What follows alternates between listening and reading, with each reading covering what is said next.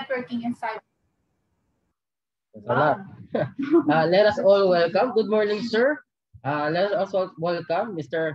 Steve Carcula. Sir, good morning, sir. Can you hear me, sir?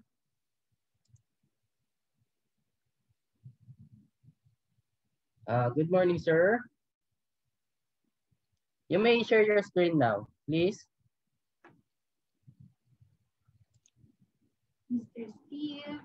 Mr. Steve, good morning.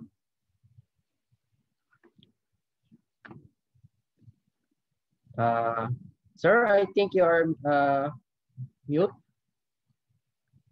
Here we go. Yes. Good. Yeah. Can you hear me now? Yes, sir. Loud and clear. Loud and clear, Okay, sir. loud and clear. Very good. Thank you, sir. Let me see if I can get a presentation up to begin. Sure, sir. Can you see that? You can see Yes, that sir. presentation? Yes, sir. Perfect. Clear, Let me go full screen. Yes, sir. Thank you. Thank you. You may continue, sir. Thank you. Okay. Well, if you had any questions for me, I could take them now, or we can do it afterwards. My plan here is to give you a presentation and then a short demonstration of the product. So if that's in line with your agenda, I will begin. Yes, sir. You may now begin, sir. Thank you. Okay. Well, hello, everyone, and welcome to the Ridgebot Security webinar. Today, I'm going to introduce you to the first cybersecurity robot that can perform penetration testing almost entirely without human intervention. To get started, we'll have a quick presentation, as I mentioned, so you can understand how Ridgebot works and what it can do for you. And then next, we'll have a short demonstration so you can see it in action. During this presentation, I'm going to try to answer three questions. Why should you care about penetration testing? How does Ridgebot work? And what can Ridgebot do for you? So let's start with the first bullet. Why should you care about penetration testing? And to ensure that we're all on the same page, I will define penetration testing as the practice of testing computer systems, networks, and web applications to find security vulnerabilities that an attacker could exploit. Now, exploit is the key word which differentiates penetration testing from vulnerability scanning. We'll discuss this difference in the latter part of the presentation, but we still need to provide you an answer as to why you should care about penetration testing. If you're like most security professionals, you have probably spent millions of dollars to defend your network, but the bad guys are still getting in. And the senior staff is probably asking you, when are you going to have this under control? But the hard truth is that the more tools you buy, the busier you become. Vulnerability scanners, for example, routinely find thousands of vulnerabilities. But you don't have the time or the staff to fix all the high-risk vulnerabilities, let alone the medium and low-risk vulnerabilities. The bottom line is this: you need to find a solution that can find the vulnerabilities that are actually being exploited. There's an old saying, you have to think like a criminal to catch a criminal. And that saying is doubly true for hackers, because hackers are logical and methodical. When they find a vulnerability, they will exploit it and then move on to the next vulnerability and the next, diving deeper and deeper into your network. But we are not thinking in those terms. Instead, we are investing large sums of money to buy defensive technologies designed to block a hacker from ever entering your network. And we are trying our hardest to cover all the possible entry points. But all it takes is one vulnerability, and it's game over. Therefore, we need to rethink our strategy. And we should start by thinking like a hacker. A major reason why our defensives have been so inadequate is that historically, we've had a different mindset than an attacker. 20 years ago, the philosophy was to build perimeter firewalls around our networks. So the focus was on firewalls, IDSs, and antivirus. This is when our defenses were hard on the outside, but soft in the middle. If the hacker breached the perimeter, he could do almost anything he wanted. 10 years ago came capitulation. We basically gave up trying to keep the bad guys out and essentially installed alarm systems. The philosophy was that if we couldn't stop them, we should at least know they are in our network as soon as possible. Hence, breach detection, incident response, endpoint protection, and SIEMs became very popular. But this wasn't very satisfying either, because hackers often defeated these systems and there were many false alarms. Furthermore, it was a reactive approach to security, sort of like firefighters rushing to the next fire.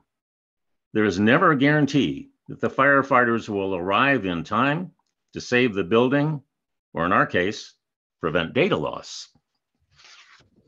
The future of security is an offensive approach to defending the network. This requires us to think like a hacker and to build automation tools that can intelligently and iteratively launch real-world attacks against the network. The goal is to identify and fix the vulnerabilities that a hacker could plausibly use to penetrate the network. Notice the word plausibly. There are a lot of vulnerabilities out there, but only about 3 to 7% of them are actually used to launch attacks. Ridgebot finds the plausible or likely vulnerabilities. Now, Gartner has tried to capture the transition of technologies over time on this chart. Steve, sorry to interrupt. I think there's window blocking on the presentation. Oh, this little guy here. Let me see if I can just sir. move him. Can you minimize it? Yeah. Thank you, sir. You may continue. Thank you. Sorry about that. Thanks for bringing that up. No worries, sir. It is interesting to note that two technologies have morphed into the future. Breach and attack simulation, which is on the left side of the chart, is now called network penetration tools. And risk-based vulnerability management, again on the left, is called vulnerability assessment. Ridgebot is leading this transitioning with pioneering work in the emerging field of automated penetration testing. This technology is designed to find that 3% of vulnerabilities that are critical to your network.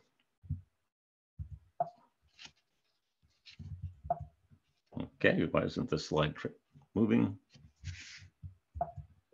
Well, sorry here, a little technical issue. I'm trying to get the next slide. Yeah. I think you may continue, sir. Well, I'm trying.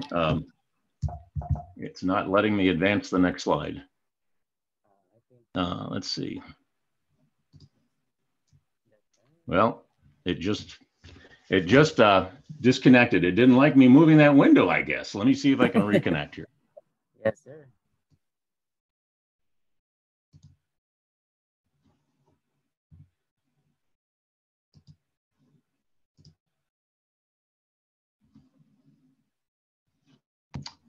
Yeah, let's see. Let's see if this will work. Okay. Let's see if it works. I'm going to I guess it doesn't like this window moved too far away. I'm going to try to keep it at the bottom. Yes, please, sir. If you're still using legacy vulnerability scanners, you are probably overwhelmed by the time and the cost it takes to use these tools. For example, vulnerability scanners are notorious for producing thousands of vulnerabilities that overwhelm IT departments. Most IT managers don't have the time to fix all the high-risk vulnerabilities, let alone the medium and low-risk vulnerabilities. Furthermore, they have no idea which CVSSs are actually being exploited in the wild. Many of them could be in the low risk or medium risk category. Nevertheless, they try to patch as many high risk vulnerabilities as they can, and they hope for the best. Ridgebot takes the uncertainty out of the equation. It finds the vulnerabilities that can be exploited in your environment. It finds the red area on the bottom of the chart. And I'm talking about this chart down here. It's the red area. These are the exploited vulnerabilities that are being exploited in the wild. And these are the vulnerabilities in your environment. It's the overlap that you have to worry about. And those are the key vulnerabilities that Ridgebot finds for you. And when it finds it, it provides the proof that these vulnerabilities can indeed threaten your network. And it gives you peace of mind when you mitigate these threats. Yeah, it's not liking this. Well, for some reason, I am not able to advance my slides. Interesting.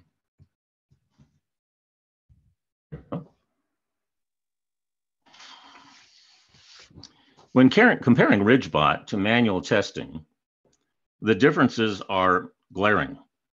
I won't read this chart to you, but I'd like to make 2 points. For starters, Ridgebot never complains. It can run continuously, or on demand, or on a scheduled basis, or when a specific event occurs. It is very hard to free up skilled security experts to run tests as frequently as Ridgebot. The second point I'd like to make is that productivity is consistently higher with automated testing, and it varies greatly by individual. One of the problems with manual penetration tests is that it requires highly skilled personnel. Let's move this out of the way. And while one pen tester may be comfortable testing PHP with a SQL backend, they may not be as comfortable with, for example, Ruby on Rails or the new frameworks such as Vue or React. As a result, you can get very inconsistent results with manual testing. It all depends on the tester's skill, knowledge, determination, and available time. Oh, this is fun. Let's quickly review how Ridgebot works. And I think if I can, there we go.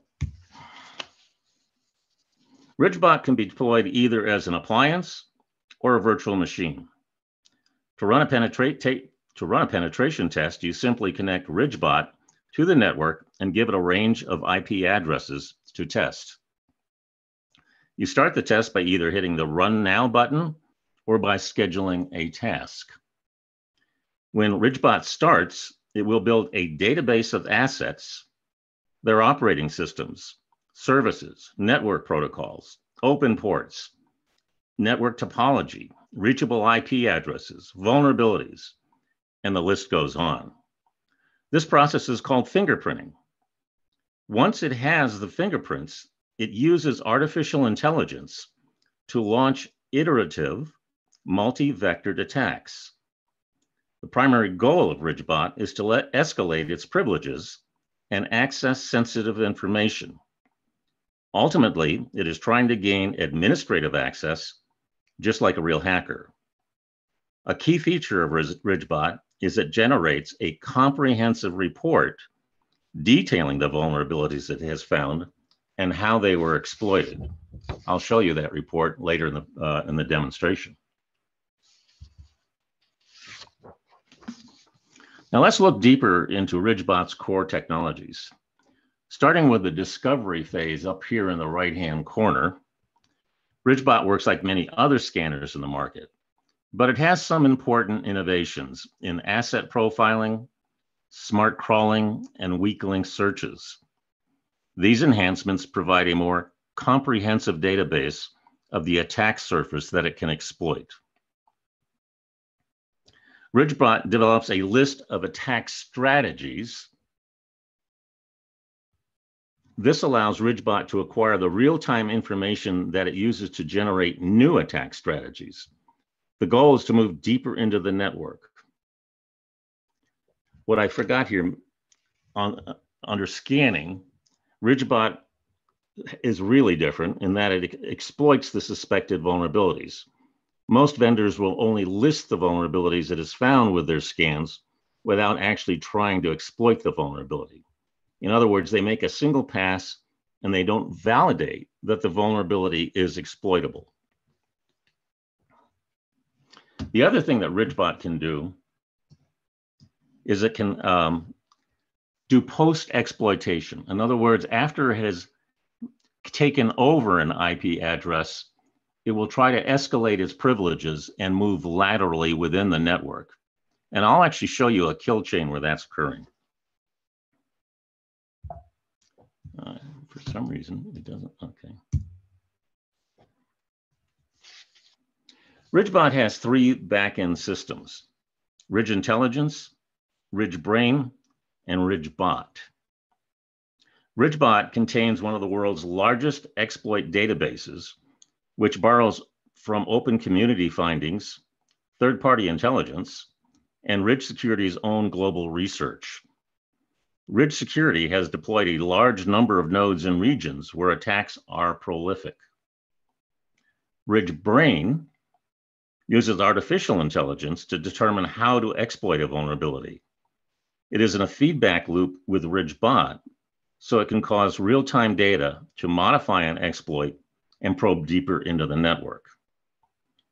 Ridge Intelligence contains dozens of modules that are highlighted at the bottom of this slide. Things like threat intelligence, vulnerability intelligence, fingerprint rules, and privilege escalation procedures.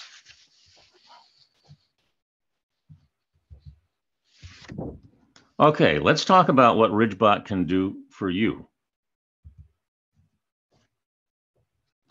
Ridgebot can help most enterprises, organizations, web application teams, developer ops, DevOps, security ops, ISVs, anyone responsible for security to affordably and efficiently test their systems. It can also be used to perform continuous security testing for DevOps and security ops that are needed to ensure the security of each new software release. You can use it to score your blue team and adjust your security policies based on Ridgebot's recommendations. You can provide a test report to satisfy your compliance auditors. And you can assist your security team in incident response. Ridgebot has several value propositions that distinguish it from other vendors. First of all, it's automated and continuous. You can set up Ridgebot to run at pre-selected times so it won't interfere with your network operations. And you can schedule Ridgebot to run on a recurring basis to comply with security audits. Ridgebot is agentless and plug and play. Agents do not have to be preloaded before it runs. As I said, it is plug and play. Ridgebot provides full attack path visibility. It provides the entire kill chain for every successful attack. It also provides a description of the vulnerability and how it was exploited in each step of the attack. Ridgebot does not stop at the first exploit it discovers. It will use all the possible information it has discovered to see if other exploits are possible. This is called iterative attacks. There are zero false positives with Ridgebot. When Ridgebot says there is a vulnerability, we provide proof of the vulnerability. We provide you the kill chain. These vulnerabilities are real because the host was compromised and/or sensitive data was actually accessed.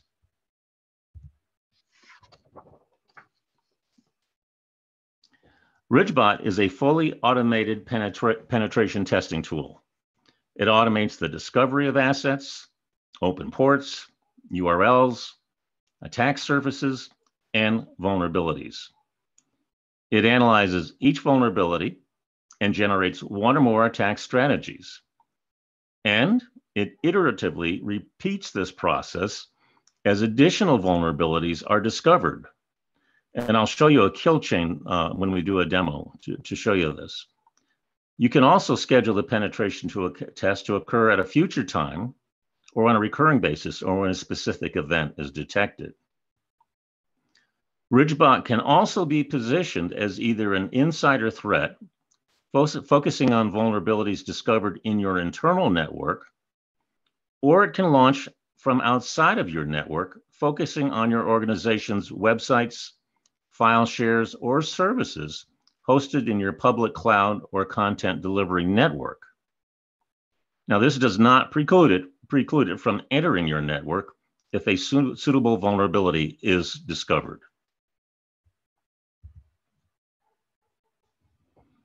Ridgebot has a 5-layer topology that shows open ports, web URLs, attack surfaces, vulnerabilities, and a calculated risk score.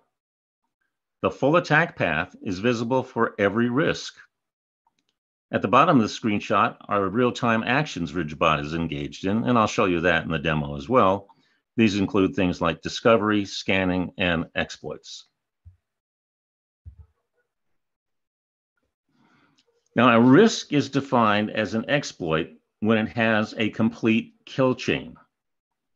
You can see an example of this on the right side of the chart. The steps in the kill chain show the vulnerabilities encountered and the exploits that either compromised the host and or exposed sensitive information. Again, I'll show this to you in the demo. The chart on the left shows the total health score for the devices being tested. It's based on a scale of 0 to 100. It is a weighted calculation which reflects your system's overall security posture based on attack surface densities, vulnerabilities, and number of risks calculated.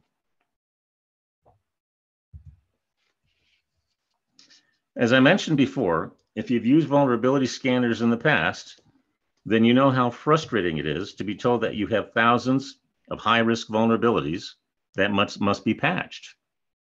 On top of that, there are thousands of medium and low-risk vulnerabilities that also need patching. But on average, only 3 to maybe 10% of these vulnerabilities are actually exploitable. The question is, which ones? With Ridgebot, there is no guessing. We will provide conclusive evidence the vulnerabilities that are at risk have been exploited.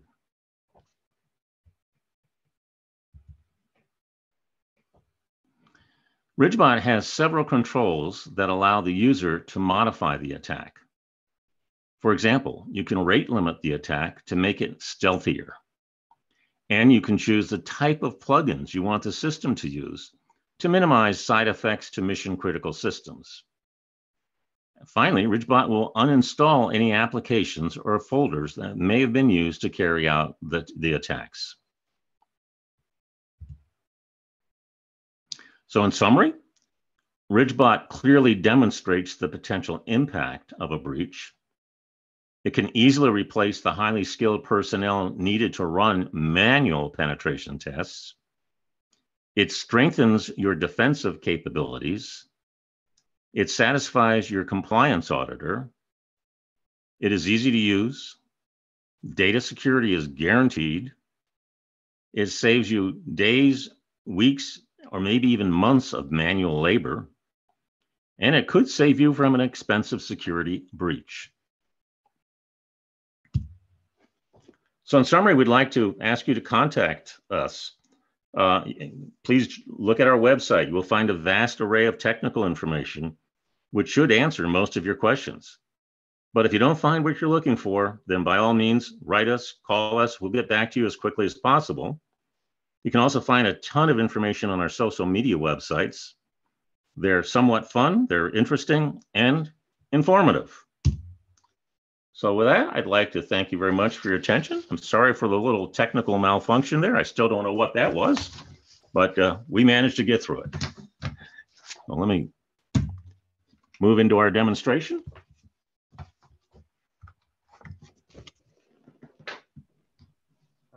Partners, for those questions that you have, you may chat it on our Q&A chat box. Or you can unmute so that we can have your questions or all your inquiries about our product. I think. Or we can go into the demonstration. Yes, sir. May continue, sir. Thank you.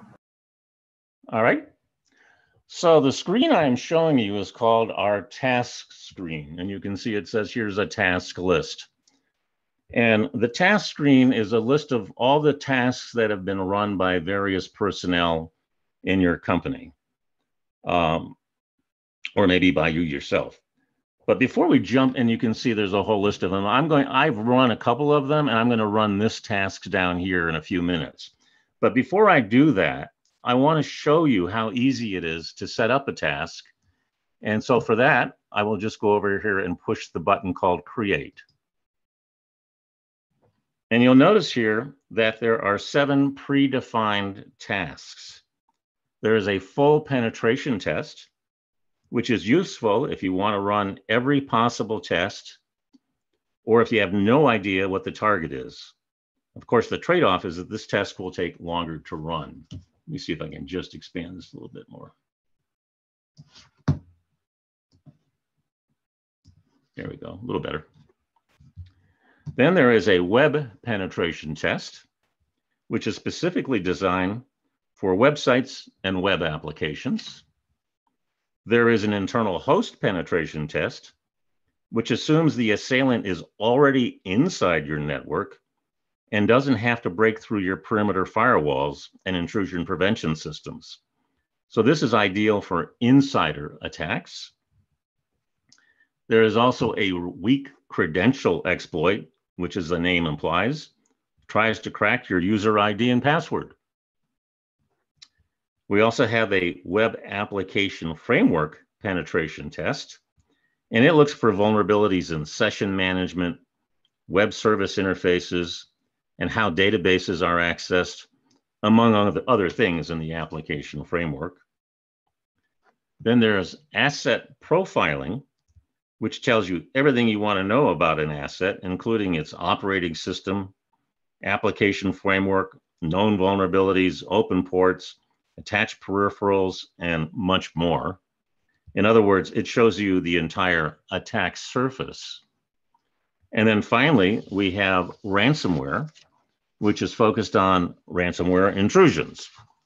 It currently has something like 30 entry point vulnerabilities, and we'll be adding to this in the future since ransomware seems to be becoming very prevalent. Now, in addition to that, you can create your own custom. Here's a custom scenario. So you can create your own custom test if you'd like to do that. But for this test, we're going to do a full, or for this demo, we'll do a full penetration test. And all we need to do there is click on full penetration. And there are only 2 things you need to do. The first is you have to decide on a name for this test. Now, in my case, I just used my initials and said test. Then down here, you put in the targets, and it can be IP addresses, it can be web servers, it can be basically almost anything that you can think of on here. Once you've got that set up, you merely go over here and click Run Now. Now, I'm not going to do that because I've already run a test, so I can show it to you. So let me go back to my task list. And as I pointed out down here, I have something called, let's see, STK, that's my initials, full demo. So I'm going to click on that. And the first thing it does, it goes into a live topology. And let me explain this. This is not a network topology, it's a vulnerability topology. Now for this test, I put in 4 IP addresses. The 4 IP addresses are these 3 down here and this one up here. Those are the 4 IP addresses I put in here. Now, what's interesting is I've got a lot more IP addresses up here. So what happened? Well, first of all, let me explain some of what this terminology means. If there's a flag, it means we, in fact, found vulnerabilities. We exploited those vulnerabilities. We exploited the vulnerabilities. Now, it is possible we found vulnerabilities that we didn't exploit, and those are 2 examples there. And there's also the possibility that there were no vulnerabilities, and these would be the black and white ones here. But we're more interested in the vulnerabilities that we exploited. And so those are indicated by little flags. And you'll notice that I can go in here on these little flags, and I can see the IP address, obviously, the operating system, how many high vulnerabilities we found, how many medium we found, how many low. And we can see the risks that are associated with the vulnerabilities that we actually exploited. And you'll see here that we have a remote command execution. We found one of those. We found a database manipulation. And we also found credentials that were disclosed. These are weak credentials. So you can do this by hovering over every one of these and just seeing, you get quite a bit of information here. So here we found or exploited 2 high vulnerabilities and 4 low. Down here we had 28 vulnerabilities. Now the reason for all of these vulnerabilities is that we preloaded it with some vulnerabilities, so we'd have something interesting to look at. I don't think you normally would see this high a number in a real world. But what I'd like to show you is, you'll notice here's a little robot. So this is Ridgebot. And Ridgebot is sending out attacks. And you'll notice these little beacons indicate the attacks are continuous.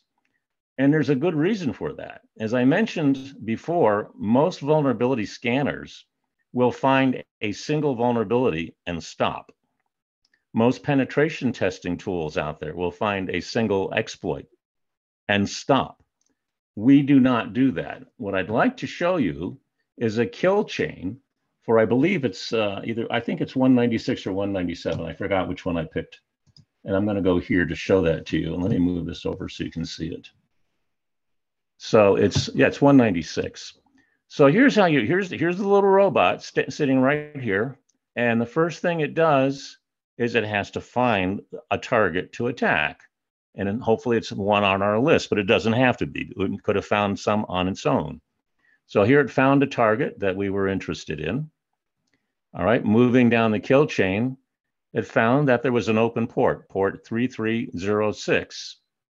So over here at attack sequence 3, it found a weak password, found MySQL, and there was a weak password. Turns out the password was root, and the username was root. Not very inventive, but not uncommon. So Ridgebot actually stores this information because this vulnerability could be useful down the road in another attack. Whoever's the administrator here, or whoever's using it, may have used root and root in another way, as an example. So Ridgebot now continues its attack on that same IP address. Here's the 196 target. And it comes down, and guess what? It's found another open port. So now it has what they call an attack surface with that open port. And here's the :81. So it crawls that attack surface, looking for vulnerabilities, looking for things that it can attack. And it found up here in attack sequence 9, PHP info page vulnerability. It said, I've got another vulnerability here. So it comes down here, knowing that that's a vulnerable PHP page, and it uses the username root and the password root and gets in. And now it has access to the entire host shell. So that's an example where Ridgebot keeps going and going and going. we deliberately cut it off here because this thing would probably just keep going and going and going. But you get an idea that it doesn't just stop once it finds one vulnerability. It will keep going on that same IP address. Now, the other thing, and that's called an iterative attack. The other thing Ridgebot will do is we'll try to move laterally in your network and gain a foothold on a particular IP address to launch additional attacks at additional IP addresses. And let me show you that. So we'll go back here and you'll notice that Ridgebot launched an attack here. This is one of the 4 IP addresses we told it to look at. And it said, this is interesting. I can, and here's what it found here. It found a remote command execution credential disclosure. All right, but it went down here and said, I can launch another attack on this 203 site. And from 203, I can launch another attack down here to the 196 IP address. So Steve, it's now, yes. Sorry to interrupt. I think there's one question from Francis. Is this tool intrusive? Is this what? Intrusive. Intrusive. Yes. It is actually doing the attacks, but you can throttle it. You can tell it not to do the attacks. You can tell it to slow down so it doesn't take systems down. So you can tell it.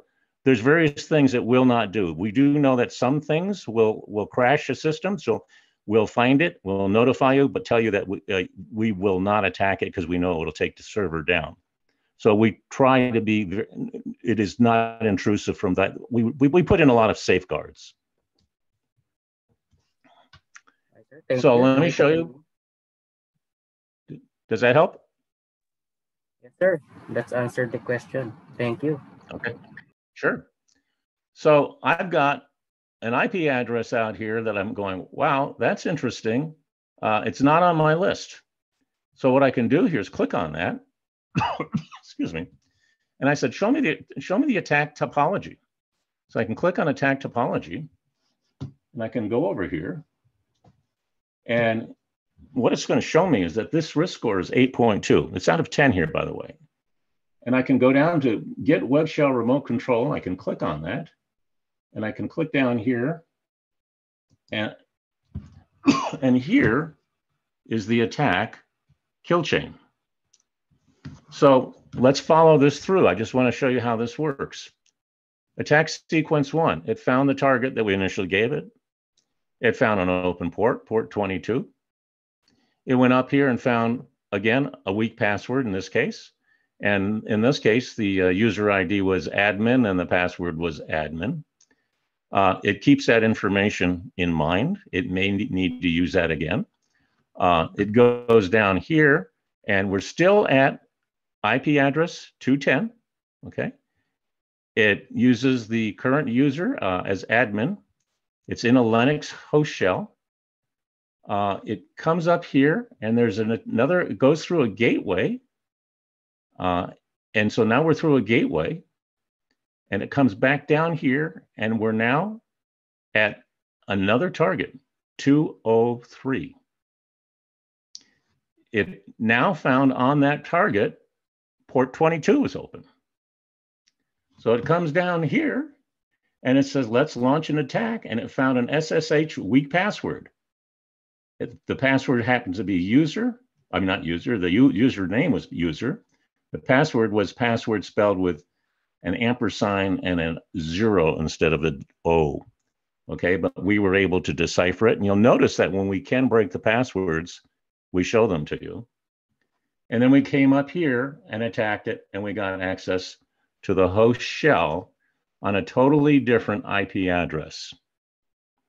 So here's an example where we moved laterally through the network and found other vulnerabilities than the ones that were perhaps suspected. And I just wanted to show that to you so that you have an idea of the power that Ridgebot has. So let me go back. And of course, these can be, contracted and exploded, and every one of them has an attack topology associated with it.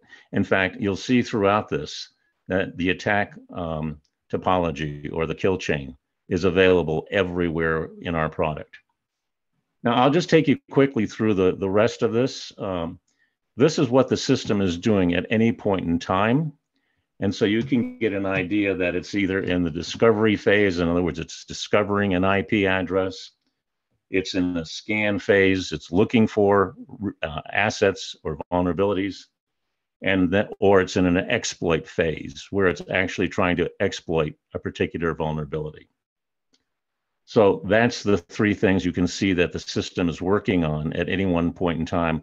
And it's multi-threaded, so you'll often see multiple scans, multiple exploits, et cetera.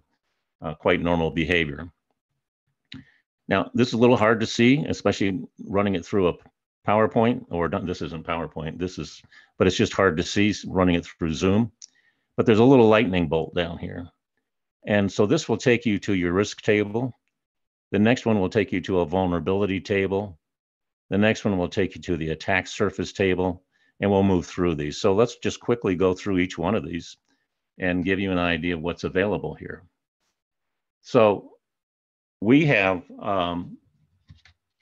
three types of attacks that we are generally interested in. Remote command execution, credential disclosure, and database manipulations.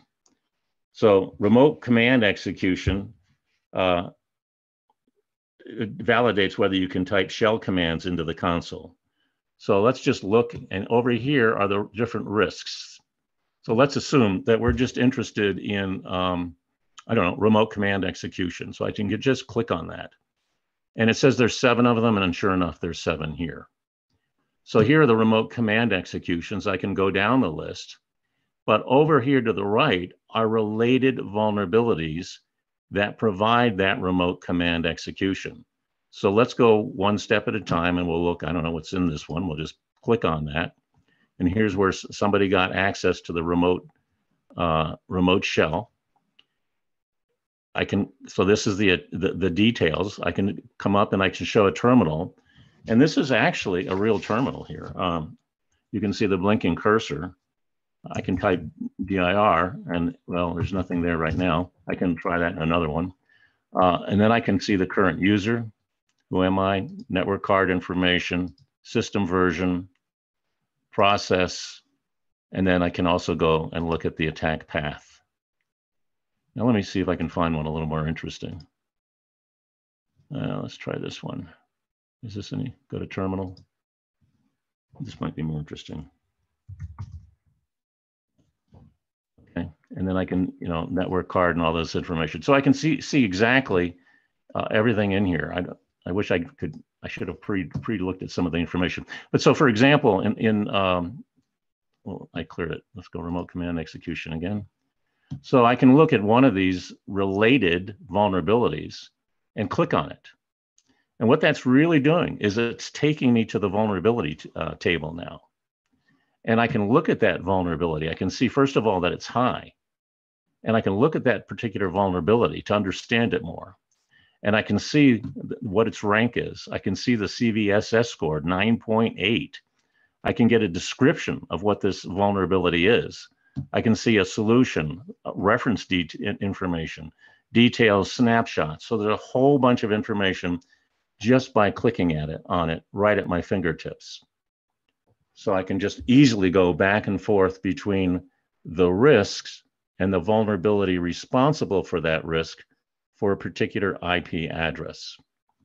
So when I'm done with this, I can just merely click on the corresponding risk and go back to where I was.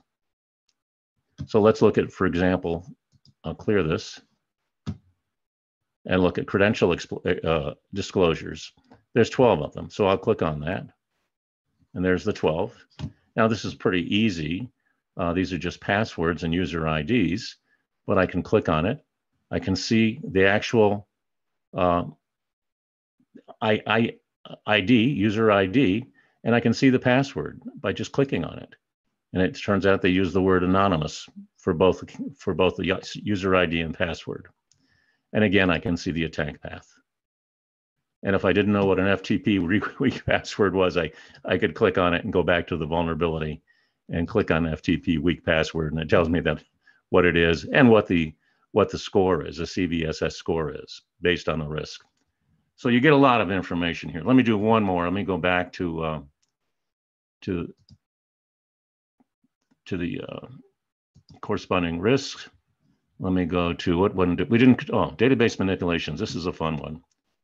So it says we have one. Let me close this one off. So there's that one database manipulation. What I want to show you here, I hope it's in here. Yeah, this is really cool. There were 7 attacks. There were 7 databases that were attacked and exploited, 7 of them.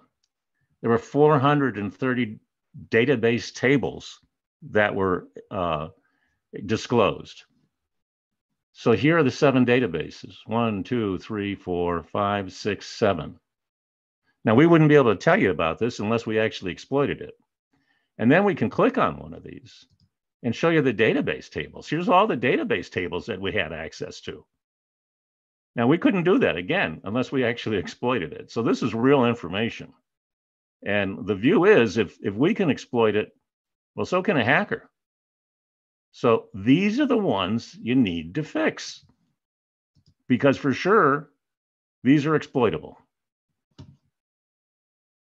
All right. So I think you get the idea. Let me go to the vulnerability table. Again, high, medium, and low. We had 129 high, 90 medium, 70 low, tour information. All right. What I'd like to point out to you, I don't know, how does this add up to? About 300, 100, 200, yeah, about 300, somewhere in that neck of the woods, 300 vulnerabilities. Of those 300 vulnerabilities, we exploited 15, 5%, 5.15%. So that's the red in those 3 circles that I showed you on that chart. That's the ones you need to fix. And so it's very easy to see which ones you have to fix. And again, I can look at them. They're sorted high, medium, and low. And I can look at the particular vulnerability. I can see that it's critical. It has a CVSS score of 10. That doesn't get any higher than that. There's a description. There's a solution. There's references. There's detail. Again, the attack path. Vulnerability validation. We will often show you that. And you'll get a lot more details. So we can go down here and see where the attack succeeded. These are the attacks succeeded. As I said, 15. Here's the ones you have to fix. Here's the IP addresses. They're right here for you. So there's no guesswork. This is a heck of a lot easier than trying to fix every single high vulnerability. And as I pointed out before, how many were there? Let me just go back. Let me clear this. There are 129. So which would you rather fix, 15 or 129? And then again, some of them may be medium and low. So this really saves you a lot of time. Now, let me be clear. I'm not telling you shouldn't fix all of the vulnerabilities. You should, but this gives you a priority. This tells you which ones you better fix now. And you'll also find out, as I've looked at the data, a lot of them are just weak passwords. So those are kind of easy to fix. You get on the phone and you call the person responsible and say, fix that. That's crazy. You know, to have admin for your password or root. So this is a very easy way of getting your system up to speed that normally system administrators have no knowledge of. I don't know what that noise was. So there's also an attack surface table. So you can see, for example, the URLs. Let me click on the URL that are being accessed. Here's the title of them. Here's the get and then the post. So the post is where you write information. The get is when you read information. You can upload, whether it's uploadable or downloadable. There's the ports that were accessed. So you can see where your open ports are and the services that are being run on those ports. Now, I've been told that this is valuable information because sometimes they find ports open that they had no idea. And then you can have site information. So you can see, the type of server that's being run, Apache, IIS, languages, frameworks that are being run, and so forth. I have a feeling I'm running out of time, so I'm going a little fast. This is a list of the IP addresses that have actually been exploited, that we have actually hacked into. So again, if you don't know where that is, there's a whole section right here that says they have been pawned. These have not been, okay? These two have not been. No risk found, but these have. And you can see that there's been a remote command execution on this one, also a credential disclosure. And you can see that there's 3 vulnerabilities that need to be patched. And if you're wondering what are they, you just click on that. And it'll bring you to those 3 vulnerabilities. Here they are. Weak password, brute force login, SSH weak encryption algorithms. So those are the 3. So it's very easy to go from one screen to another and see exactly what you need to do. And finally, well, it's not finally, I want to show you real quickly. This is your task summary. So this is like everything on one page. So the first thing here is a score. This is your health score. As I mentioned before, your health is either 0 to 100. 100 is where well, anything over 60 is what you're kind of looking for. We have a very sick system here, but we loaded it up with some vulnerabilities. You can see the actions that were taken or where the system has spent most of its time. So a very little piece of time was spent on discovering or finding the assets. Spent a lot of time scanning the assets and finding out what that fingerprint looks like. And then the last thing it did is it actually exploited it. And so you can see it spent a good time exploiting it as well. You can see that it created 15,160 tasks for those 4 IP addresses. So it did a lot of work and it completed all 15,160. There's basic target information, number of active IP addresses that were involved in the exploits, active sites or websites that were accessed. Here's the number of vulnerabilities. I said 300, it was a guess, it was close, 291. And we found 20 risks associated with that. So I said about 5.15, it's about 6% conversion rate. So 6% out of 300 is not too bad. So you get a comprehensive single slide view of what's going on in your system. Now, the last thing I wanted to show you before I run out of time here is, I think this, yes. So every time you run a task, you get a very full, comprehensive report. And this is great if you've got a compliance auditor who says, are you running tests? Are you ensuring your system is secure? All you need to do is run the test automatically overnight, over the weekend, whenever, and you'll get this report. And it shows you basically everything I've just shown you. Here's your risk score. It's not too good. 20 successful exploits, 129 high vulnerabilities, and so on. So all of the things I showed you here. You can see the exploit results, credential exposure. So this is interesting. Almost 2/3, not quite, but almost 2/3 are just bad credentials, weak credentials. Imagine if you can clear up 2/3 of your vulnerabilities just by cleaning up your passwords and your user ID. Here's database manipulations, and this is remote command execution. So for this particular test. Here's the actions that we talked about, whether it was in the discovery phase, the exploit phase, or the scan phase. Here's your business risk summary for each IP address. So you can find out the risks and the related vulnerabilities. And this is what I was showing you before, where you could toggle back and forth between them. You can look at your configurations at a glance. You can see what the assets are that you're running, whether it's Linux or Windows or CentOS or whatever. You can see whether it was exploited, if it was, whether it had how many high or low or medium vulnerabilities you had. So in one page, you get an awful lot of information. here's the IP addresses that were, well, a continuation of the IP addresses that were exploited. Here's your fingerprints in terms of what's running on these systems, what frameworks are being used. So if you're wondering, you're scratching your head saying, what is that 196 thing?